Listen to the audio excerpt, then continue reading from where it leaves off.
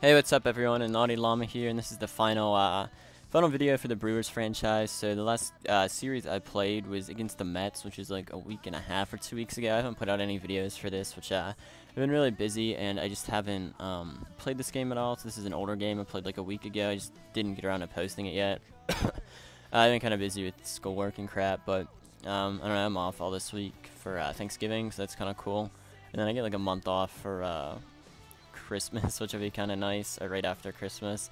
So we ended up simulating the Colorado series there, and I took it in 5 games. I simulated some of this World Series against Detroit. We're up 3-1, so I wanted to play this elimination game here. Gonna end up pitching Garrett Cole against Justin Verlander. Neither pitchers have that good of an ERA. Cole's is like 3.8, I think, but Verlander's is pretty bad there. You can see it's 6.12. So I don't know, he can't pitch in any World Series this year. He kind of sucked. He only played 1 game though, which I thought the Tigers were going to play him in Game 4 of the World Series this year, which, I know this is a pretty bad World Series. It was very, boring. I think I only watched, like, 2 of the games. I didn't even watch the final game. It just really wasn't a memorable World Series at all, but, yeah, I've been playing a lot of Black Ops 2 lately. That game's pretty fun, which I'll make another video about it, probably after this one, but a lot of people complaining about it. It's too hard. I think that's what makes it better. It's not too hard. It's just different. You can't, so a lot of people on Twitter crying because they'll go like 50-5, and then the next game they'll go negative or something. And I think that's what's cool about the game. You can't just dominate every game. Every other Call of Duty, you can put up like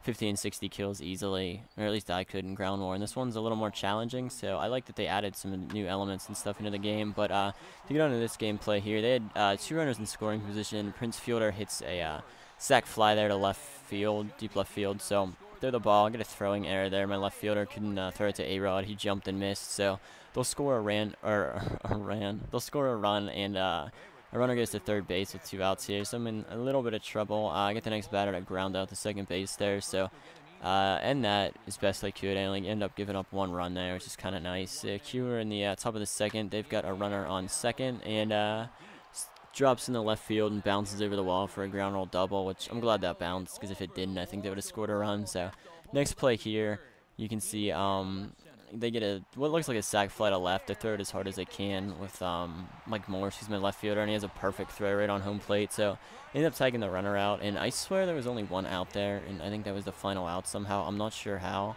Oh, I guess I had a double play there. Okay, I'm retarded.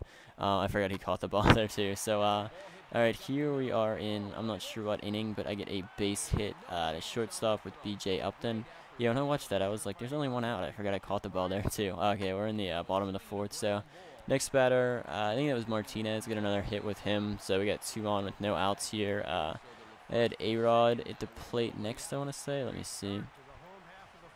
I hate these freaking replays. Let's see who I got up next. Yeah, I had up A-Rod and accidentally cut his bat out for some reason, but I struck out with him, and I struck out with Morse on a bad pitch there for 2 outs. I don't know why I swung at that. That was kind of horrible. I got this guy Josh Rutledge up. He's been my shortstop, and he's not been hitting well at all this postseason, but I'm in a 0-0 count here. This is the first pitch of the at-bat. I think it was a slider, which looked like it was going outside, but I ended up getting all of that one. So it's a 3-run home run. Their center fielder almost caught that. I got lucky he didn't, because I would have got pissed. I would have probably broke my controller if he caught that. So get a 3-run home run there to give us a 2-run lead, which is nice, because like I said, I'm facing Verlander, and I know I'm not going to get him on pitch count, so the only way to get him out of the game is to score a crap load of runs on him, because he's too good to get hit. He can pitch like 140 pitches a game, so I know I'm not going to wear him out, so I needed to score runs to have them take him out of the game. And then that's what I wanted to do, because maybe once I got their relief pitchers in, then I could do some damage against them. But thankfully I had that home run.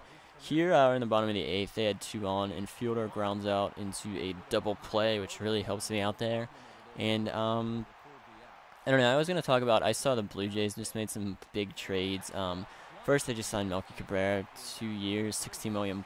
So I know he did steroids, but he still hit like 350 or something for half the season last year. So that's a big acquisition for them. And then they ended up getting Jose Reyes, Josh Johnson, who is one of the more underrated pitchers. I think he's one of the top pitchers in the National League. I think he's a top 5 pitcher. He's just kind of underrated because he played with Florida for all those years when they sucked. And then Mark Burley, who's another great pitcher. So the Marlins have been getting rid of everybody. They get rid of all those guys. They get rid of Heath Bell, and I think that's all. They might get rid of somebody else, though, but they just shed their entire payroll. They fired Ozzie Guillen. Basically, they signed all these guys. They had a huge payroll last year, get a new stadium.